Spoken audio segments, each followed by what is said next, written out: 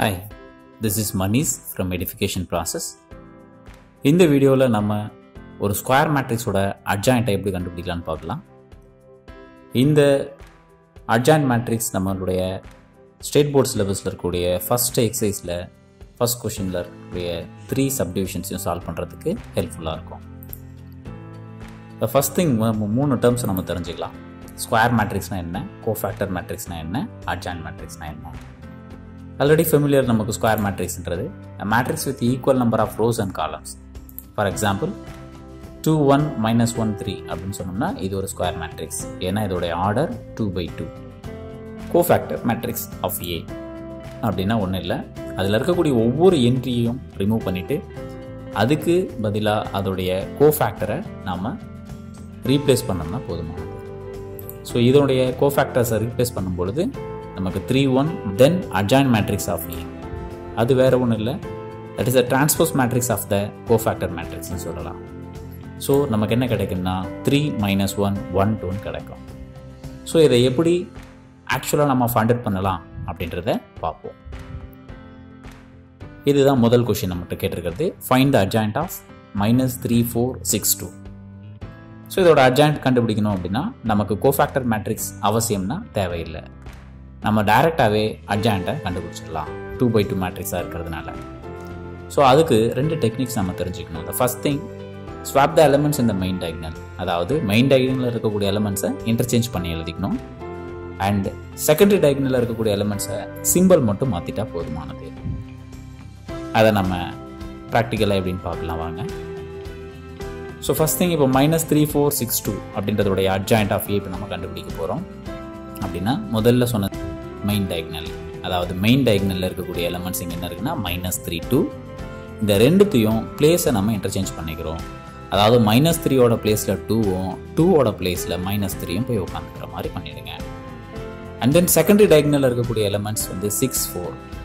இந்த ரெண்டுத்தையும் நாம் அப்படியே யூஸ் பண்ண வேண்டாம், அதுக்கு ஆப்போசிட் சிம்பலாக நம்ம எழுதிக்க போகிறோம். அதாவது இங்கே ரெண்டுமே பாசிட்டிவாக இருக்குது, அதுக்கு பதிலாக நெகட்டிவ்ஸாக எழுதிக்கிறேன். அதாவது 4 6 இருக்கு இல்லையா, அதுக்கு பதிலாக -4 -6 அப்படின்ற வேல்யூஸை அந்த பிளேஸில் ரீப்ளேஸ் பண்ணோம்னா நமக்கு அட்ஜாயிண்ட் ஆஃப் ஏ கிடைச்சிடும். ஸோ ஒரு 2/2 மேட்ரிக்ஸோட அட்ஜாயிண்ட் கண்டுபிடிக்கிறது வெரி சிம்பிள். வேறஸ் இப்போ 3/3 மேட்ரிக்ஸ் எப்படி ஃபைண்ட் பண்ணலாம் அப்படின்றத பார்ப்போம். சப்போஸ் ஏ = 2 3 1 3 4 1 3 7 2 அப்படின்ற மாதிரி ஒரு மேட்ரிக்ஸ் கொடுத்துருக்காங்கன்னா இதோடைய அட்ஜாயிண்ட் கண்டுபிடிக்கிறதுக்கு டெஃபினட்டாக நம்ம கோஃபேக்டர் மேட்ரிக்ஸ் கண்டுபிடிச்சிட்டு போகிறது நல்லாயிருக்கும், ஈஸியாகவும் இருக்கும். ஸோ இதுக்கு நம்ம each and every எலிமெண்ட்டோடைய cofactors find பண்ண முடியுமா அப்படின்னா முடியும், பட் இட் டைம் கன்சம்ஸ். அதாவது நம்ம ஒவ்வொரு முறையும் ஒவ்வொரு ரோவாக ஹைட் பண்ணி ஒவ்வொரு காலமாக ஹைட் பண்ணி அதுக்கப்புறம் வேல்யூஸ் எல்லாம் போடும் பொழுது நமக்கு டைமும் இருக்கும், அதே சமயத்தில் மிஸ்டேக்ஸ் ஆகிறதுக்கும் சான்சஸ் அதிகமாக இருக்கும். ஸோ அதை சிம்பிளிஃபை பண்ணுறதுக்காக ஒரு சின்ன ஷார்ட்கட்டை நம்ம ஃபாலோ பண்ணுவோம். ஜஸ்ட் இந்த மேட்ரிக்ஸை 4 டைம்ஸ் எப்படி ரிப்பீட் பண்ணிக்கோங்க. ஃபர்ஸ்ட் செகண்ட் தேர்ட் ஃபோர்த் அப்படின்ற மாதிரி ரிப்பீட் பண்ணி எழுதிக்கோங்க. எழுதின பிறகு டாப் ரோ பாட்டம் ரோ அதே மாதிரி லெஃப்ட் சைடில் இருக்கக்கூடிய காலம் ரைட் சைடில் இருக்கக்கூடிய காலம் இப்படி நம்ம ஹைட் பண்ணிடுங்க. இப்போ பேலன்ஸ் நமக்கு ஒரு 4x4 மேட்ரிக்ஸ் மாதிரி கிடைக்கும். அந்த 4/4 மேட்ரிக்ஸை நாம் கிராஸ் மல்டிப்ளிகேஷன் மெத்தடில் வேல்யூஸை கண்டுபிடிக்க போகிறோம். அதாவது மெயின் டயகனல்ஸை மல்டிப்ளை பண்ணி பாசிட்டிவ்ஸ்னா பாசிட்டிவ்னு வச்சுக்கலாம், நெகட்டிவ்னா நெகட்டிவ்னா சிட்டிஸ் எடுத்துக்கலாம், செகண்ட் சிட்டிஸ் எடுத்துக்கலாம், செகண்டரி டயகனலில் மட்டும் ஆப்போசிட்டாக எடுத்துக்கணுன்றதை மட்டும் நாம் வச்சுட்டா போதும். ஸோ இப்படி செய்யும் பொழுது நமக்கு அந்த கோஃபேக்டருக்கு பிளேஸ் வேல்யூக்கு வரக்கூடிய நெகட்டிவ் பாசிட்டிவ் இதெல்லாம் கன்ஃபியூஷன் இல்லாமல் போயிடும். ஸோ இப்படி கிடைக்கும். எப்படி கிடைக்குது அப்படின்னு பார்த்தீங்கன்னா 4 2s are 8 and 7 1s are 7. But நம்ம என்ன 7 ரைட் பண்ணணும்னா -7 ரைட் பண்ணணும். அதே மாதிரி 1 3 is 3, then 2 3s are 6, but we have to write -6. அதே மாதிரி 21 -12, 7 4 -3, 9 -14, 3 -4, 3 -2, 8 -9. இப்படி கேர்ஃபுல்லாக அதோட சிம்பிள்ஸை நம்ம புட்டப் பண்ணிட்டோம்னா ஈஸியாக போட்டுடலாம். ஆல்மோஸ்ட் சம் ஃபினிஷ் ஆன மாதிரி. ஸோ இதை சிம்பிளிஃபை பண்ண போகிறோம். ஜஸ்ட் 8 - 7 என்ன கிடைக்கும் அப்படின்னா 1. தென் 3 - 6 21 - 12, so 9. 7 - 6 1, 4 - 3 1, 9 minus 14 minus 5, 3 minus 4 minus 1, 3 minus 2 1, 8 minus 9 minus 1. So we got the cofactor matrix. Now just இதை transpose பண்ணோம்னா நமக்கு இதோட adjoint matrix ஈஸியாக கிடைச்சிடும். So adjoint of A is nothing but AIJ whole transpose. Hence first column தூக்கி first row, second column தூக்கி second row, third column தூக்கி third row நம்ம ரைட் பண்ணிட்டோம்னா we got the adjoint of A.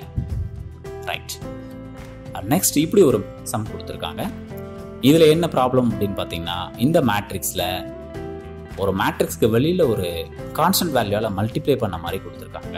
So இதை நம்ம solve பண்ணுறதுக்கு ஒரு property use பண்ணோம்னா ஈஸியாக இருக்கும். ப்ராப்பர்ட்டி அப்படின்னா adjoint of lambda A equal to lambda to the power of n minus 1 into adjoint of A ன்னு சொல்லலாம். இந்த இடத்துல லாம்டாவோட வேல்யூ 1/3. ஸோ அந்த மேட்ரிக்ஸை ஆஸ் யூஷுவல் நீங்கள் எப்படி நம்ம போன சம்மில் சொன்னோம் அதே மாதிரி adjoint கண்டுபிடிக்கிறதுக்காக இந்த மாதிரி 4 times ரிப்பீட் பண்ணிக்கிறோம். தென் we have to hide the top, bottom, left and right. அதுக்கப்புறம் இருக்கக்கூடிய ஒரு 4/4 மேட்ரிக்ஸை கிராஸ் மல்டிப்ளிகேஷன் மெத்தடில் நம்ம சால்வ் பண்ண போகிறோம். அப்போ ஃபைண்ட் அவுட் பண்ணும் பொழுது அந்த மேட்ரிக்ஸை நான் பின்னு நேம் பண்ணிக்கலாம்.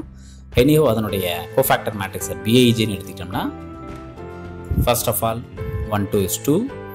ஆக்சுவலி -4 வரும். பட் நம்ம என்ன ரைட் பண்ணணும்னா +4. அதாவது செகண்டரி டைகனல் மட்டும் ஆப்போசிட் சிம்பிளில் எழுதணுன்றதை ஞாபகம் வச்சுக்கோங்க. அண்ட் லைக் தட் 2 -4 வரும் பட் +4 போட்டுக்கோங்க. தென் 4 -1 -2 -4 4 -1 2 4 4 -1 2 +4. அதாவது அங்கே கிடைக்கிற ஆன்சர் இமீடியட்டாக நீங்கள் ஆப்போசிட் சிம்பிளோட எழுதும்போது உங்களுக்கு எந்த மிஸ்டேக்ஸும் வராமல் போகும். Next 4 -1 -2 -4 2 +4. Then you have to simplify this. அப்போ நமக்கு என்ன கிடைக்குதுன்னா 2 + 4 6, அகைன் 2 + 4 6, 4 - 1 3, -2 -4 -6, 4 - 1 3, 2 + 4 6, 4 - 1 3, -2 -4 -6 and 2 + 4 6. ஸோ இதை இன்டர்சேஞ்ச் பண்ணோம்னா அதாவது ரோஸ் அண்ட் காலம்ஸை நமக்கு இதனுடைய adjoint கிடைச்சிடும். But actually we need the adjoint for the given matrix A. So அப்போ அந்த ப்ராப்பர்ட்டியை நம்ம யூஸ் பண்ணும்போது எப்படி நமக்கு ஃபார்முலா கிடைக்கும்னா adjoint of A equal to 1/3 whole square into BIJ-ஓட transpose 1/3 whole square into BIJ-ஓட டிரான்ஸ்போஸ்னு வச்சுக்கலாம். அதாவது இந்த B மேட்ரிக்ஸோடைய adjoint. ஸோ இப்போ நமக்கு ஏன் இந்த இடத்துல 1/3 ஹோல் ஸ்கொயர் வந்ததுன்னா இந்த மேட்ரிக்ஸோட ஆர்டர் 3. ஸோ அதாவது n-க்கு பதிலாக 3ன்னு போட போகிறோம். 3 - 1 என்ன கிடைக்குன்னா 2. So that we are getting this value. இப்போ நமக்கு இந்த 1/9க்கு அப்புறம் இருக்கக்கூடிய மேட்ரிக்ஸ் எல்லா டேர்ம்ஸ்லையுமே 3 is a common table. So அந்த 3-ஐ நம்ம காமனாக வெளியில் கொண்டு வந்துட்டோம்னா will get like this 3/9 into 2 - 2 1 2 1 - 2 1 2 2 கிடைக்கும். தென் தேர்ட் டேர்மில் கேன்சல் பண்ணிக்கலாம். அதாவது 1 3 is 3. இந்த ஃபைனல் ஆன்சர் நமக்கு என்ன கிடைக்குதுன்னா 1/3 into 2 - 2 1 2 1 - 2 1 2 2 அப்படின்ற ஆன்சர் கிடைக்குது. That's all. வெரி சிம்பிளாக நம்ம adjoint கண்டுபிடிச்சிடலாம். தேங்க்ஸ் ஃபார் வாட்சிங். Consider to subscribe our channel.